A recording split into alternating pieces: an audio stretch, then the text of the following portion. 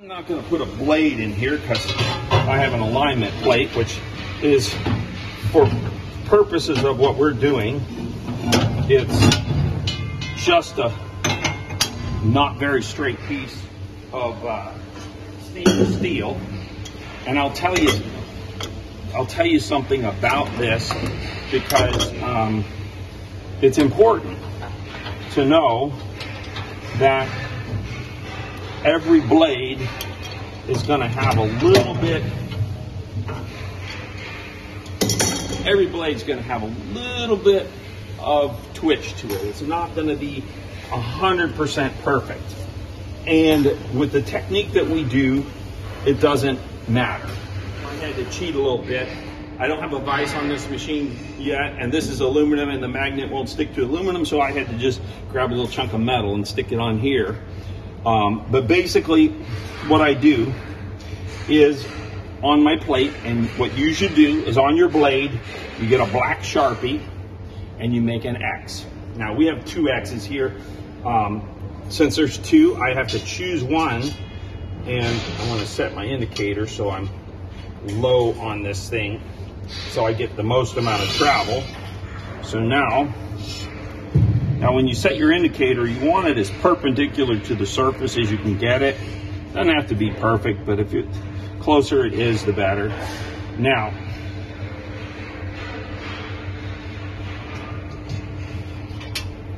what I'm going to do is I'm going to come in here and I'm going to take the set screws down so they're touching the bearing. Now, I don't know what my bearing location is. Visually, I look at it and I try and get the gap between the two bearings here and here the same. And when I have that, then I'm going to set my indicator to 0. And you got to make sure this is tight. And again, if your carriage is moving all around, then you really have to be careful not to touch it. So when I move the carriage, you'll see my hand is down here. I don't touch the cross feed, because if I move that even a little bit, it can throw off my measurement. So I set 0. I'm not perfectly on 0, but I'm close. And for the first pass, it's fine. And then I'm going to move the carriage from here.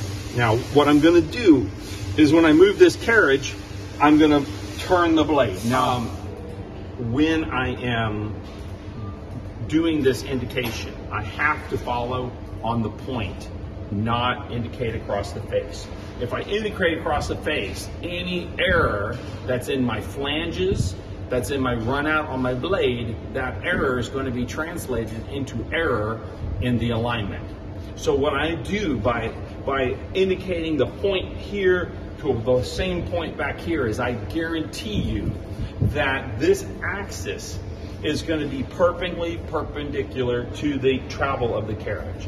So I'll illustrate that now as you come back in closer. I'm going to come forward and I'm almost touching my flange, so I got to move up and reset my 0. If you bump your flange, it will change your indicator setting. So I come in and I'm looking for the indicator to move. It's come up 1 revolution.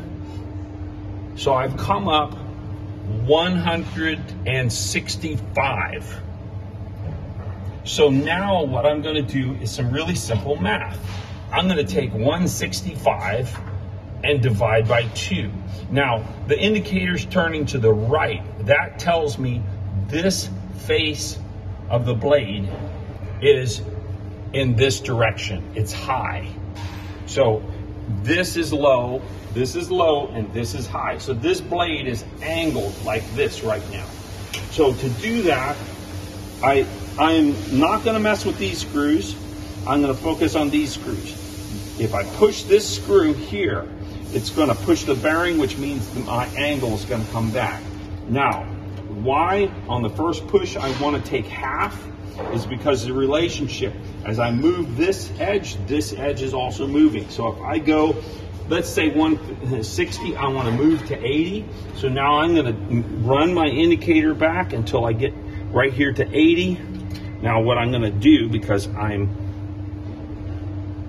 pretty confident that my math is going to put me pretty close, is I'm going to start tightening these screws up a little bit so I have some pressure on the bearing at the 80 mark.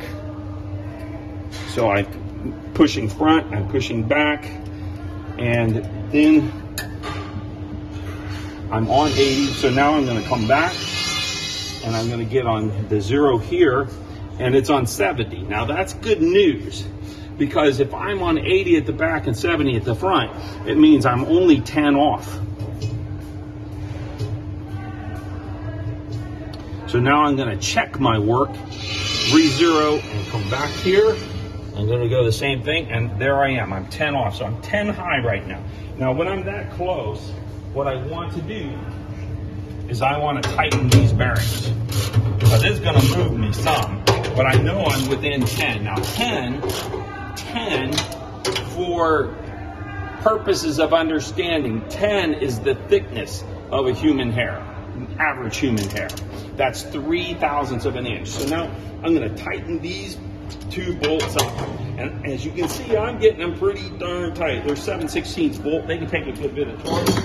So now my bolts are tight. Now I'm going to come back here and look at my 0. And my 0 moved just a little bit when I tighten the bearings.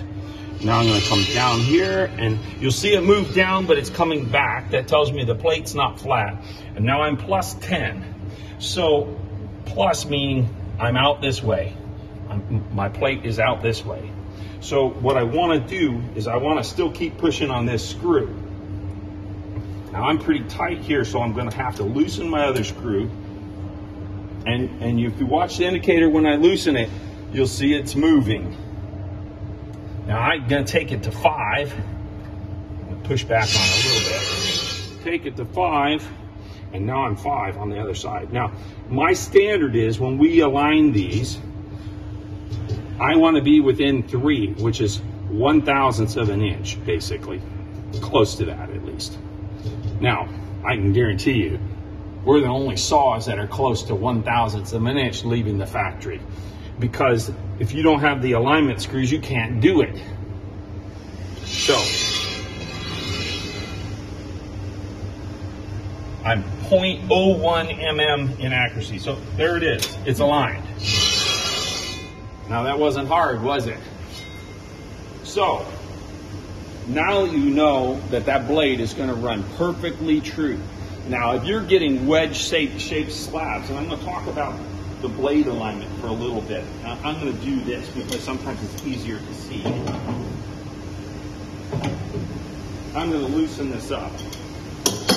And basically, if you look at the blade and you imagine if you're out of alignment this way and you start cutting, that what happens is it starts pulling the blade in further and further, which means it's trying to dig into the rock, and it may actually pull the blade into the edge of the carriage or edge of the vise. That's basically a real bad situation, because what happens then is it actually starts to deform the blade permanently. This is what we call dishing. Now, dishing, the best way to check for, if you have a blade that you're having problems with your saw, you have a blade that you think might be dished, is you get a hard metal ruler, a good ruler, and you lay it across the inner part of the blade inside the teeth. And if you are touching on the outside and a gap in the middle, or you're touching in the middle and a gap on the outside, your blade is dished. And you check this side and you check that side, you'll see the dish will be the opposite on the other side. If your blade is dished, there used to be shops that would fix that, but there's not really anybody that does that now. Partly because the cost of the blades has come down a lot. Now, I'm going to talk about the other way here. So, if your blade, if your arbor's out of alignment in this way, what happens is it starts cutting, and as you go, the rock starts actually pressing into the inside of the blade. And again, you're not going to get a parallel slab, and you're going to destroy the blade after very little use. If you run a saw where the arbor is not aligned, it will destroy the blade very fast. You can put a brand new perfect blade on a bad arbor, or if the arbor bearings are bad, where it allows the blade to move front to back some, the alignment's changing. If that axis moves, then with the movement, you're going to see that the blade has changed engagement in the rock.